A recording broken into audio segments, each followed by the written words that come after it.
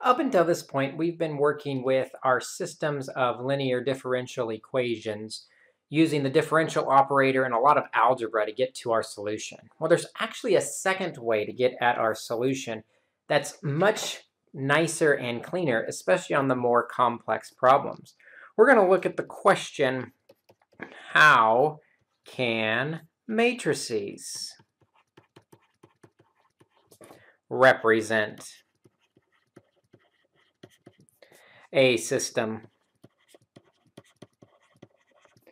of differential equations?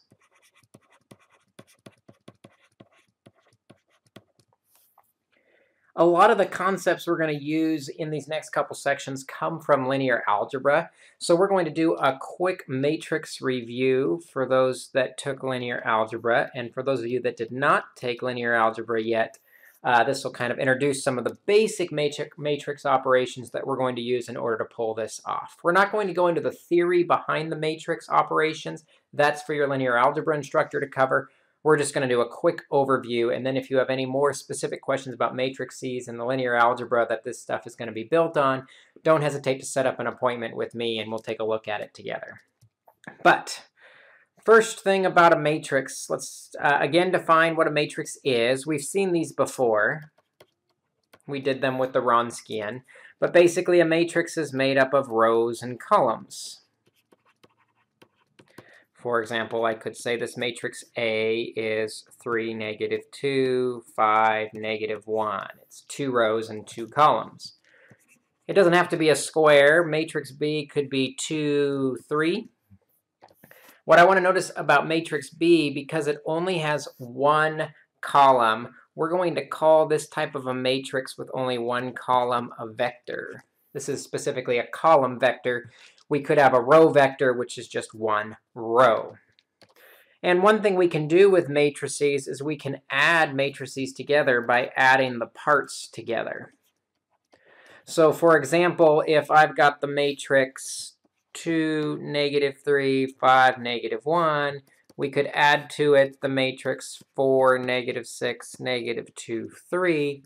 And to do that, we just add the corresponding parts in the matrix. So in the first row, first column, you see we've got 2 and 4. We can add those together to get 6. We've got -3 and -6. We can add those together to get -9. 5 and -2 in the bottom left corner, add those together to get 3. And -1 and 3 together gives you 2. And so we can add a matrix together by just adding the parts. Another thing we can do with matrices is we can do what's called the scalar multiply. A scalar multiply means we're going to multiply each element by that scalar. So a scalar is just a regular number out front, like the number 2 in front of the matrix, 3, -1, 4, and 6. And what that means is we're going to multiply every element of the matrix by the 2. And so 3 times 2 is 6, -1 times 2 is -2, 4 times 2 is 8, and 6 times 2 is 12. So scalar multiplication is pretty straightforward. The other thing that we do is we can multiply matrices together. And when we multiply a matrix together, this is a little more involved. We're going to multiply each row by the column. It's essentially what we call the dot product in linear algebra. We take the dot product of the row and the column. Let's take a look at what this looks like. And this is an operation that if you want a little more practice with one of them, this is the one you want to make sure you know how to do. So we're going to take 4, 1, -3, 2, and I'm going to multiply it by the vector 3, -1. Now, scroll down and give me some more space. One thing I want to notice is there's 2 rows by 2 columns in the first matrix and 2 rows by 1 column in the second matrix. In order to multiply, those middle numbers need to match, and the outside numbers tell us the dimensions of the answer. So the answer is going to have 2 rows and 1 column in it. Then for the first entry, that is in the first row, first column, we multiply together the first row and the first column. So we'll do 4 times 3, which is 12, and then kind of move down the list. 1 times -1, which is -1. Then for this second entry, which represents the second row in the first column, we take the second row and the first column, and we multiply those together, doing a dot product. -3 times 3 is -9, and 2 times -1 is -2. And then when we simplify those together, 12 minus 1 is 11, -9 minus 2 is -11. And so our product is the vector 11, -11.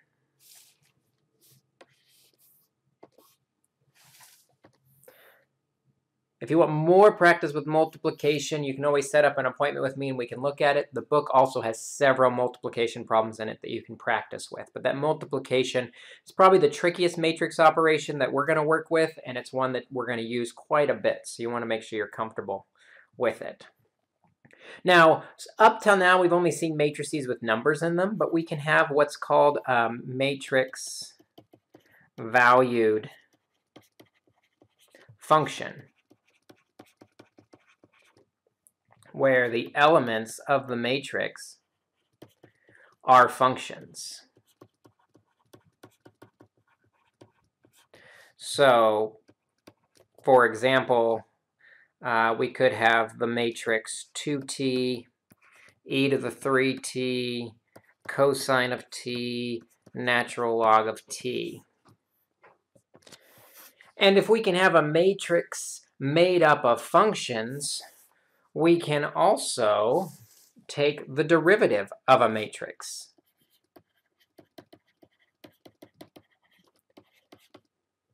Of each element.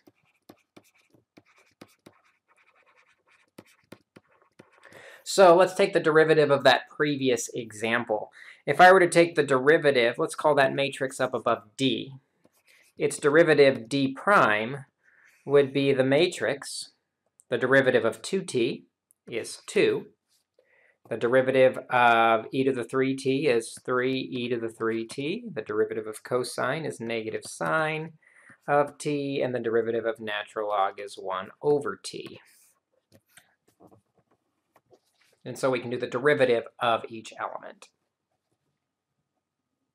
All right, so that's your quick review of some vocabulary and some basic operations with matrices that are going to be helpful as this chapter develops. Let's take a look, though, at how these matrices have anything to do with systems of differential equations.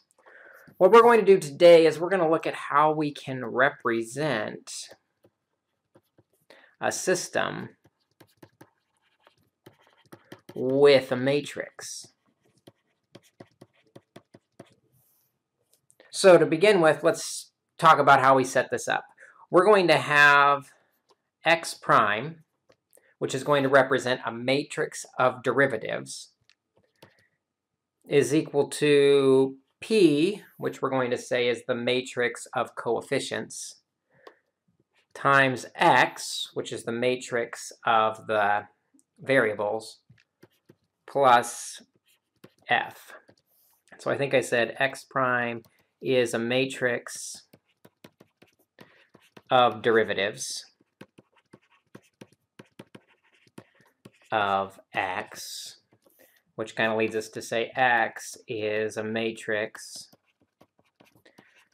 of the solutions. Maybe you might think about them as x and y, or if there's more than one, it might be x1, x2, x3, or whatever the case might be. The P is the matrix of the coefficients of x and y. And then the F is a matrix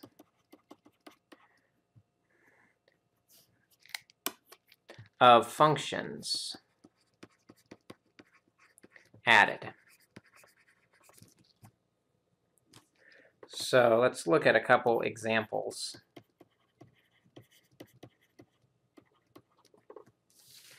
Let's say we've got the problem x prime equals 3x minus y plus the cosine of t, and y prime equals 5x minus 3y.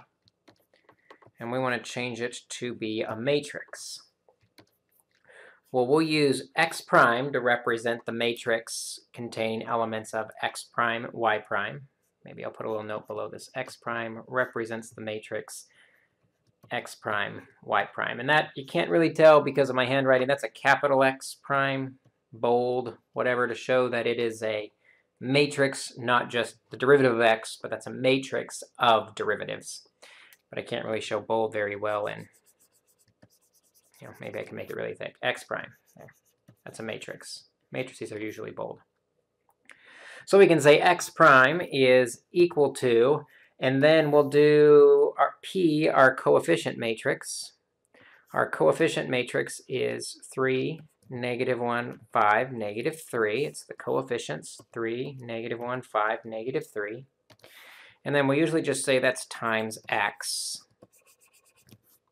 where x is the functions, x of t and y of t, that we've been solving for up until now using the differential operator, but we're going to start using matrices.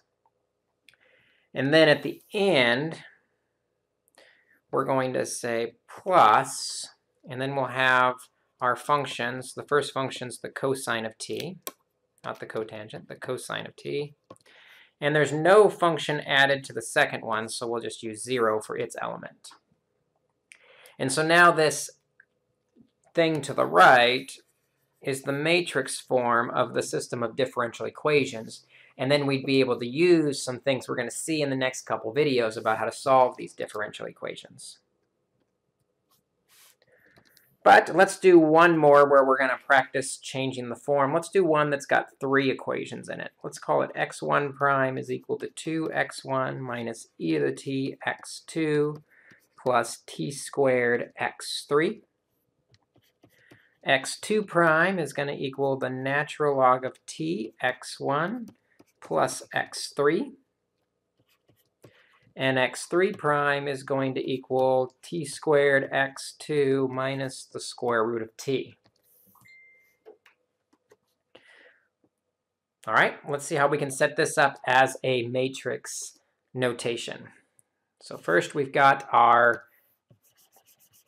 capital X prime is equal to our coefficients, and we want to make sure we put them in order. We've got 2x1 negative e to the t x2 and t squared x3. For the second one, we've got the natural log of t times x1. There's no x2s, and there's 1 x3. For the third one, there's no x1s, but there's t squared x2s, and there's no x3s. And that can be multiplied by our x. And then finally, we're going to add our functions at the end. The first one had no independent function. The second one had none either, but the third one does have that negative square root of t, and so that goes in there.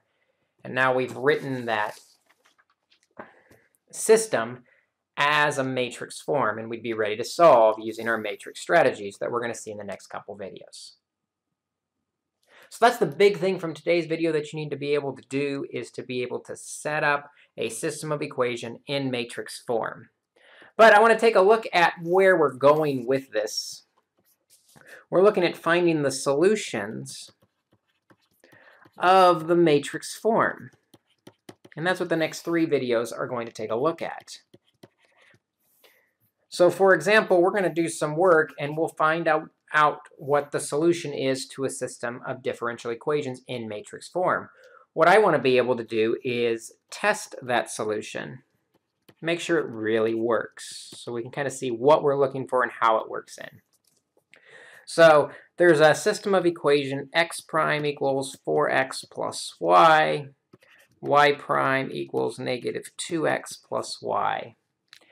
And we will find out in the next couple videos that it has solution x is equal to the matrix e to the 2t and negative 2 e to the 2t. Well, how we could test that is we could just plug it into this system of equations. Because if I were to write this in matrix form, I would have x prime equals the coefficients 4, 1, negative 2, 1 times my x. Well, we already know what our x is. It's e to the 2t and negative 2 e to the 2t. That's what we're going to find in the next several videos. The piece we're missing, though, is what is x prime? Well, I can just take the derivative of each of those elements. The derivative of the first entry is 2 e to the 2t, and the second one is negative 4 e to the 2t. So let's plug those in to our matrix form and see if it really works. So the x prime, we just found out that's 2 e to the 2t, negative 4 e to the 2t. We want to know, does it equal the matrix 4, 1, negative 2, 1 times x? Well, x was given to us as e to the 2t, negative 2 e to the 2t. So let's evaluate that on the right side and see if we get the same thing as the left side. When multiplying matrices, we know we're going to multiply the first row by the first column using a dot product. 4 times e to the 2t plus 1 times negative 2, which makes it a negative 2 e to the 2t.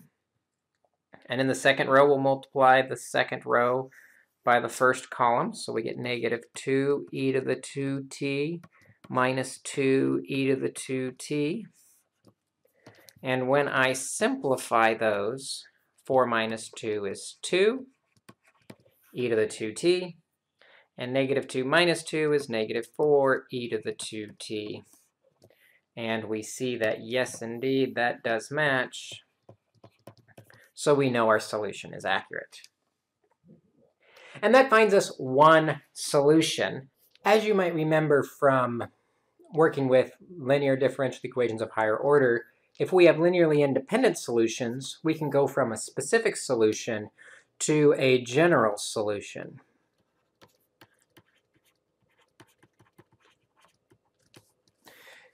And with matrices, it works much the same way. If A and B are linearly independent,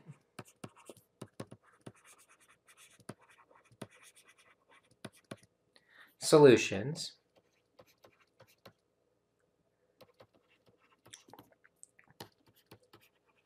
then the general solution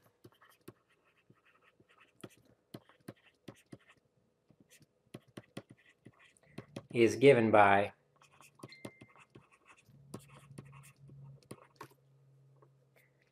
and as we found before, we can take our first constant times our first solution plus a second constant times the second linearly independent solution. The only difference here now is A and B are going to represent matrices instead of just maybe an e to the 3t or a t e to the 3t or a sine t and a cosine t.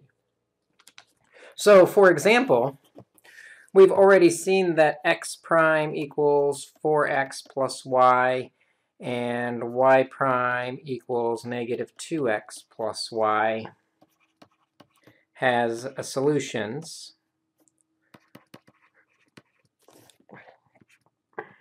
x1 is equal to e to the 2t times negative 2 e to the 2t. That's the one we just checked up above. And x2 is equal to e to the 3t and negative e to the 3t. And if you wanted to, you could check x2 up above just like we checked it here. So then we can say the general solution